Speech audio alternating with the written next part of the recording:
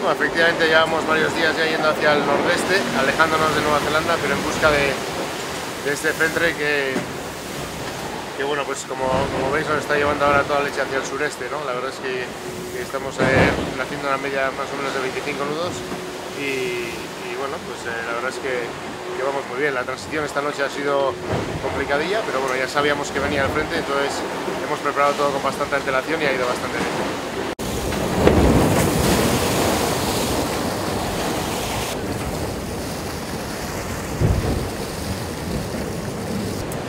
Yes, magic, you know, it's great, ripping along at 20 plus knots of boat speed, just exactly what you want to be doing, trying to get to where we need to get to quickly. It's seriously wet, like I've never seen boats like this. They are just so wet. It's epic, it's good fun though. Just non-stop spray in your face, no reprieve. It's all to play for, you know, we saw in the last leg coming the other way. You just got to try and, everyone's got to try and pick their spot in the doldrums.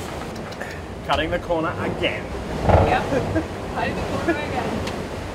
Thanks, Beth.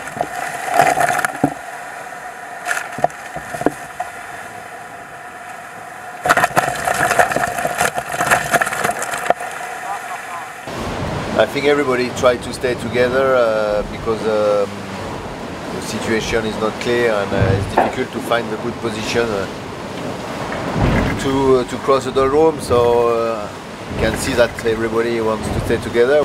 We've got Mapfre right next to us, so it's a lot of fun because you're just neck and neck racing, and sometimes they take a little pressure and come down to us, and then we get the pressure and get away again. So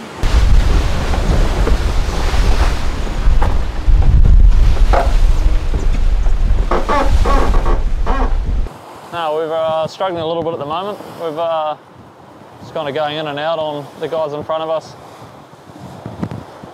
Yeah, but they've just extended quite a bit at the moment. Yeah, so we're not quite sure whether it's a sail or just pressure. There's a fair few light squalls and little fronts and stuff around that kind of push people forward and back, but we seem to be going all right on our targets. So hopefully it's just pressure and we'll get it back at some stage soon, but not quite sure. There's no reason why we can't finish at the top in Auckland, so we're definitely fighting for that. And if we don't finish in the top, then we definitely want to be within boat lengths of it, because that's where we've been racing this leg so far.